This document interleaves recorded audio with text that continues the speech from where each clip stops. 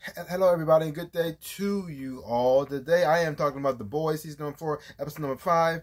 Beware the Jabberwock, my son. In this episode here, it's a very emotional episode. We got the whole situation going with Huey and his father, and we also got a messed up, freaky episode with Bully Butcher and the boys going up against some sheep.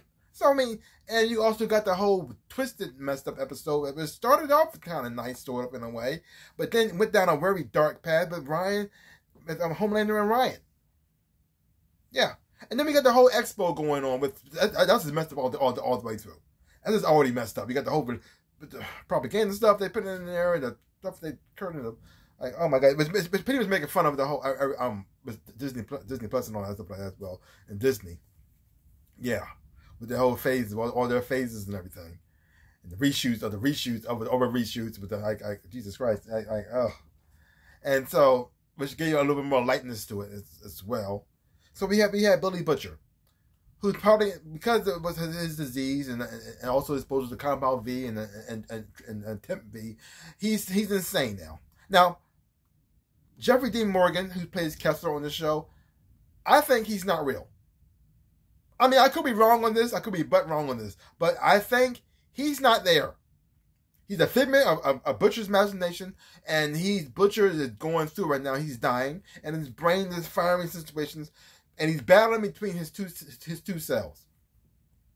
He had his wife appear to him before, which is mostly his good half, and this guy right here, probably somebody he knew in the past. He probably did exist. He might be dead because he never said his name to anybody before, and I wonder how anybody responded and said, "You speak to who?" Kessler. He died, buddy. He died. And then we know for sure. He could be a ghost. I don't know. He wasn't supernatural.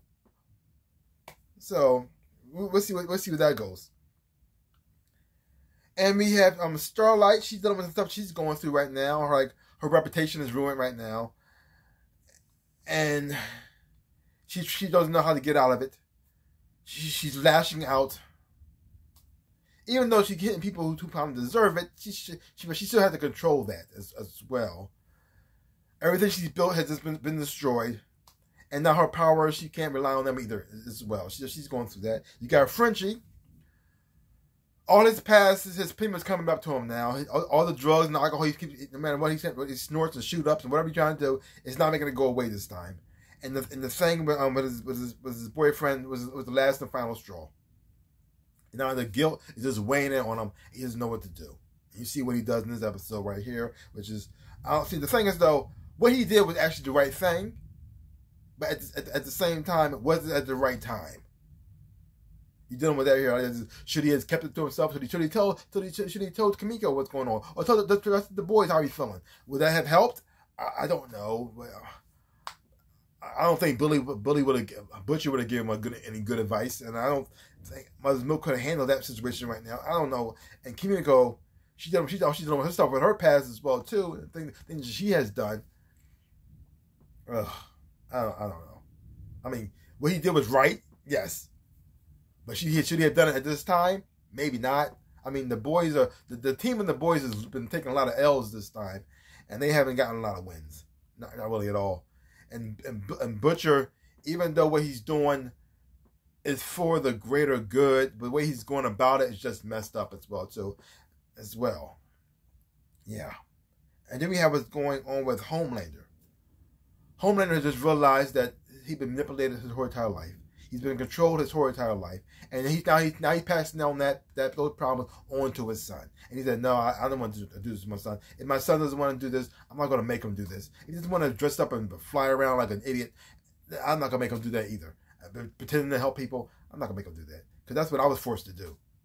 And you think to yourself, "Okay, Homelander is turning things around. Yes, he's basically being a good father. But at the same time, you realize that this is Homelander. This dude is messed up beyond repair. You cannot fix him. He's done." And seeing him, in a way, encouraging Ryan to be himself, but also manipulating him at the same time as well, too. I don't think he's meaning to do this, but he feels as though he's helping his son be his true self.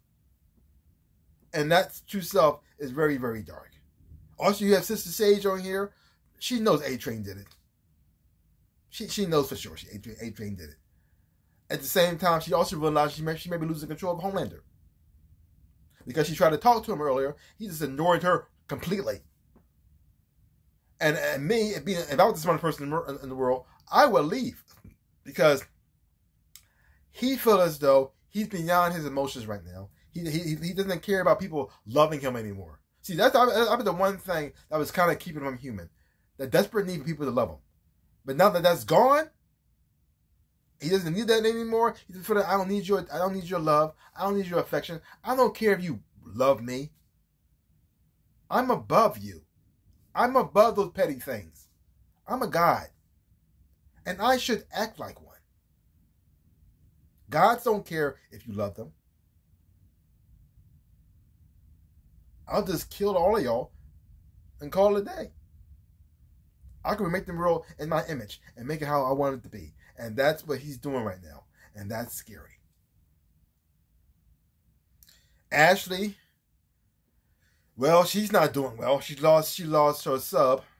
Yeah, so now the thing is, though, the only thing she had control over. A-Train is trying to survive now. He's in too deep. He can't just leave. And he can't stay either. He's just trying to survive. And he's watching everything around him like go down to the toilet. And he's trying his best not to flush, go down with it. And Homelander is a psycho. And he's trying not to die. He wants to be the hero deep down. And he's struggling with that. Even when he did his presentation for that movie that he hates. You felt the struggle of him even saying how you felt proud of this film. Like Jesus Christ. Kind of feel sorry for him. Even all the messed up things he has done, I just show I feel sorry for him. But at the same time, it's all his fault. He could have left a long time ago. Yeah. I mean, Starlight left. He could have left too. He had plenty of opportunities to do the right thing. And he kept doing the wrong thing. So now he put himself in a situation where he can't just leave. And then we had the saddest thing in this episode of Hero of All. But also, it has some happiness in it as well, too. Huey, his dad, and his mom. Huey wanted to give his father the compound V so he can completely have his father back. But he realized that was just messed up and that's wrong. That's just selfish on his part. Just keeping his father like that. Even when his father told him that story, Huey realized that. Even learned before he even did it. Yeah, you're right. I understand why you gave my mom power of attorney. I would have held on, and I would have tried to keep you as long as possible. But then having to put his father down after his father went off the rails was really messed up. But him having the strength to do that shows his growth as a person as well too. It was sad. It was something that had to be done, but he managed to simple to his plate. It's so interesting how you see how fathers are being betrayed in this show so far. You have Mother's Milk with his relationship he has with his daughter, trying to be the example, but not following his footsteps as well. You got Homelander dealing with his son. Like everybody wants to do the right thing for their children. Even Newman, the sacrifice thing she's doing for her daughter as well. The relationship she has with Stan Edgar, her like in a way not biological, but in a way as her father. How they deal with one another is well very interesting. But great episode. Really didn't enjoy it a whole lot. Now there's certain things about this episode that I thought was kind of weird. Like how did Butcher get Samir away from everybody and then chop his leg off? How did he find a tool to chop his leg off so he could and then place his leg somewhere so they can find it? Like how did they? When did he do that? When he had the time to do that? Like how did it even? How did that even make any sense? I don't know, but okay, it happened. So you just got to go with it. Some people say now. I knew some people were going to die in this episode because of the sheep and everything. But the way this one woman, even though she was like this background, how she died was just very dumb. Everybody's running this way to the barn, and she decided to jump over the fence and jump in the air. Like, why would you do that? Okay. I mean, it's one thing. It'd be better if she was running and the sheep just got her. But the run in the opposite direction. Okay, I thought it was kind of stupid, but whatever. Okay, sure. But other than that, great episode. Even though it messed up as much, I'm enjoying the show. Like, I'm not sure how this ain't gonna wrap up, but also nice to see the other characters from Gen V in here as well too. What part they're gonna be playing in here, I don't know. And did she have? Did she get her And then I